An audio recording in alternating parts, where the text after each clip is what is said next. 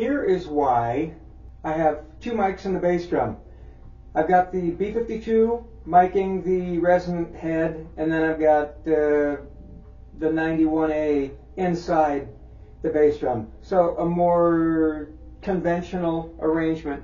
And listen to the difference in the sound of the cymbal between when the B52 is outside and when it's inside.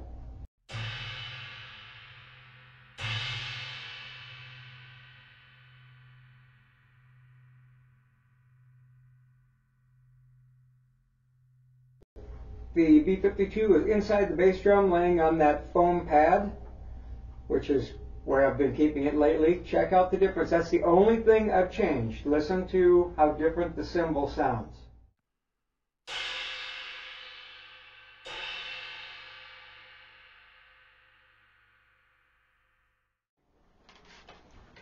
Those samples I just recorded were recorded with all of the mics muted except for, hi, how are you, Doug? Except for the B52. That was the only mic that was on. So the cymbal that was being picked up by the bass drum microphone.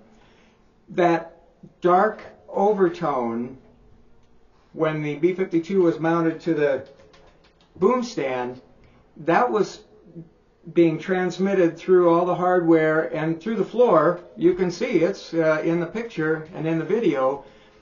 It's not even close to the bass drum, and it's on a different flooring. I've got the drums on an elevated platform insulated with foam. So still, sounds are being transmitted. There are critical frequencies. That's the thing about drums. Everything has a critical frequency. So anyway, everything was muted except for that one microphone.